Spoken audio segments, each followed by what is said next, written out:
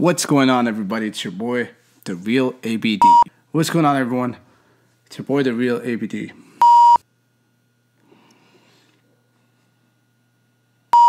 Hey guys, how you doing?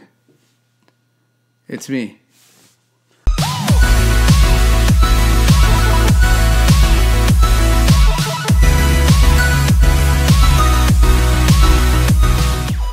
What's happening, everyone? It's your boy, The Real ABD. Today, we're going to go through a quick tutorial that I made. It's a 30-minute edit that I shrunk down to 10 minutes on how to do a background swap. Sometimes you take a picture, you just don't like what's happening in the background or where you took it. Well, in my case, I shot this 458 Ferrari. It's an extremely clean car. It was one of the cleanest Ferraris I've ever seen. It had like 4,000 kilometers on it, right? So it's a brand spanking new. I shot it. It was in a McDonald's plaza. Came home, pulled it up, didn't like it. So I'm like, all right then, let's do a background swap. Might as well record and show you guys how I go through it and show you some of my workflow and some of my techniques. All right, guys, so let's hop right into it. Let me pull up the file quickly in Photoshop. And right away, what I'm gonna do is I'm gonna go and use the pen tool and quickly go around the car. Now, I'm doing this very quickly. I'm gonna speed it up. Just for the sake of showing you guys how to do it. Take your time with it. This is a very crucial part because sometimes you won't get it right, and then next thing you know, when you pull it back into Lightroom or you're doing some final touches, you'll find a couple of things you don't like. Once we make a selection, I'm gonna add a slight feather to it, and there you have it. You're gonna copy and paste it, and that's what you have.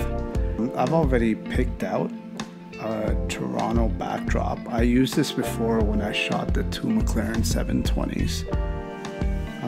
So what you do now is you just kind of align it with the horizon where you feel it's right. I'm gonna blow it up. I'm not gonna let it cover the whole image because this is a picture I'm only making for Instagram.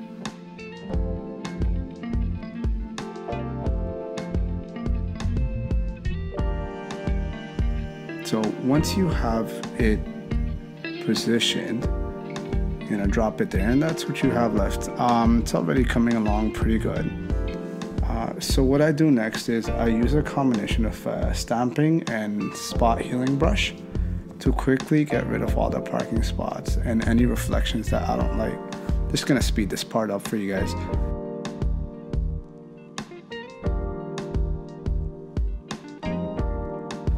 So like I said, I'm only doing this for the video, so I'm not really doing a good job. I'm just kind of blitzing through it just to get it done in time. All right, so just take out some reflections, get some of these last minute touches.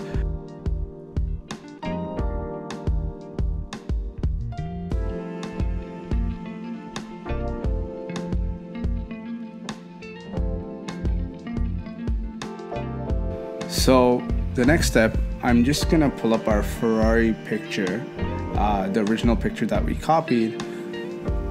I'm gonna basically pull it into our raw camera filter. I'm just gonna bump up the clarity real quick, drop the highlights just to give it a more nighty feel, pull out the shadows, drop the blacks, and add a little bit of contrast. I am gonna add a blue tint to it because I know my Toronto backdrop has a blue tint.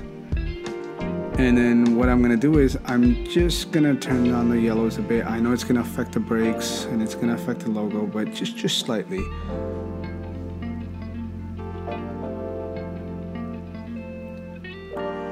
And that's pretty much it. Just a couple of touch-ups here. And that feels right. Okay guys, so LUTs. I use LUTs a lot. Like I apply LUTs to all of my things. They can change an image just by a click of a button, and then I always tweak them. But there are a couple of LUTs that have a really cool blue feel to them.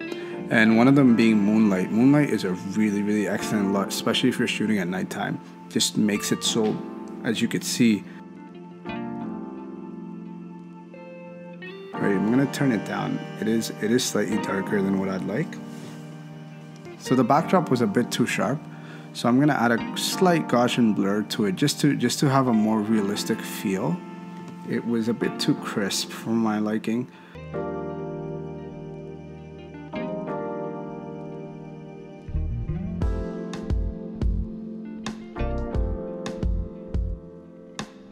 Alright, so next up, this is just for the sake of perfecting this image. I'm gonna add a mask to our Ferrari layer, and then I'm just gonna speed this up for you, but I'm gonna soften the edges a bit. Just felt like it was a bit too hard, and it didn't blend in as well, and there's water in the Toronto backdrop.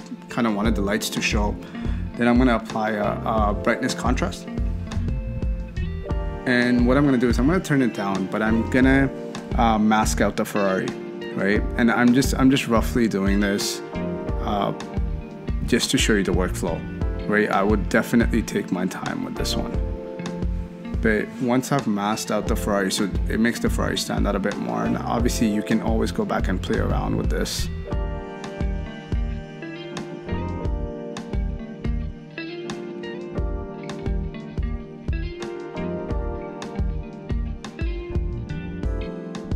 So the next thing, this is one of my favorite LUTs, film stock.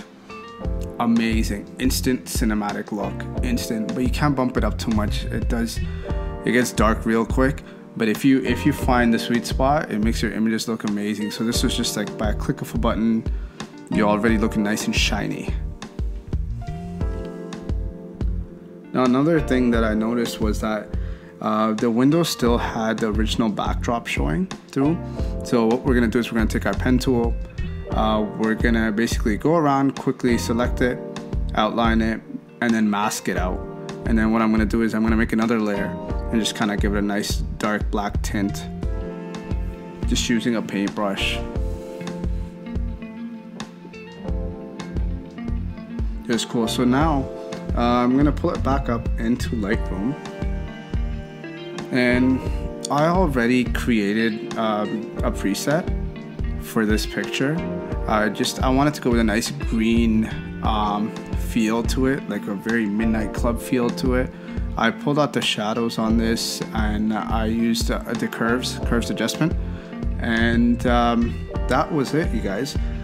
And I'm just gonna crop it out. Like I said, it's just for Insta, so we're gonna do a 4:5 crop. I'm gonna adjust it where I like it.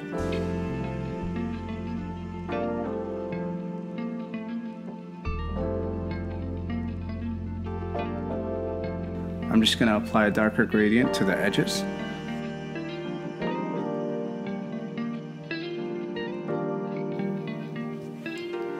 So I'm just gonna quickly pull up the before and after here for you guys, just to show you what the original image looked like and then what we ended up with.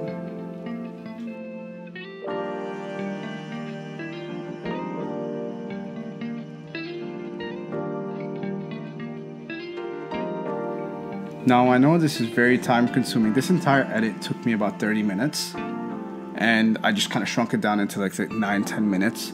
But thank you very much for watching, you guys. Hope you enjoyed it. I'll catch you at the next one. Don't forget to like, subscribe, and do give me your full feedback. If there's anything I can change that'll make these videos better, I'd love to hear it. Peace.